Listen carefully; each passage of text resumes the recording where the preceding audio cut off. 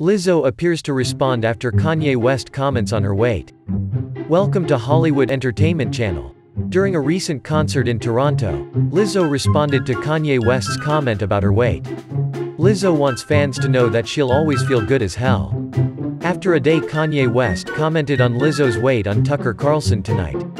The singer shared how she feels about celebrities bringing her up unprompted. I feel like everybody in America got my motherkf, ing name in their motherf. Ing mouth for no motherf, ing reason, she's seen saying, without mentioning Kanye by name, in a video shared by TMZ. I'm minding my fat, black, beautiful business. Referring to all the chatter surrounding her, Lizzo joked that she may just stay in Canada, saying, "Can I stay here? Who can I marry for that dual citizenship?" On October 7th, he mentioned the singer when talking about online comments.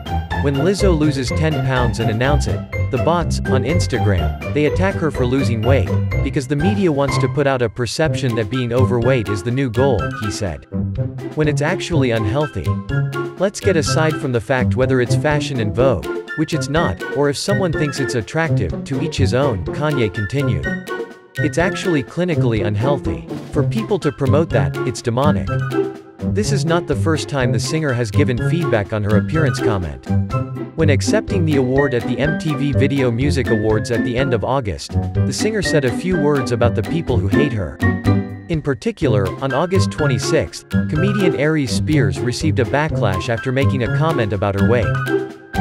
"To the bitches that got something to say about me in the press," she said during the August 28 show. "You know what? I'm not going to say nothing. They be like, Lizzo, why don't you clap back? Why don't you clap back?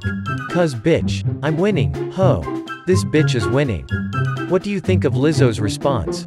Leave a comment below the video. Don't forget to like and follow the channel to update the latest news. Goodbye and see you in the next news.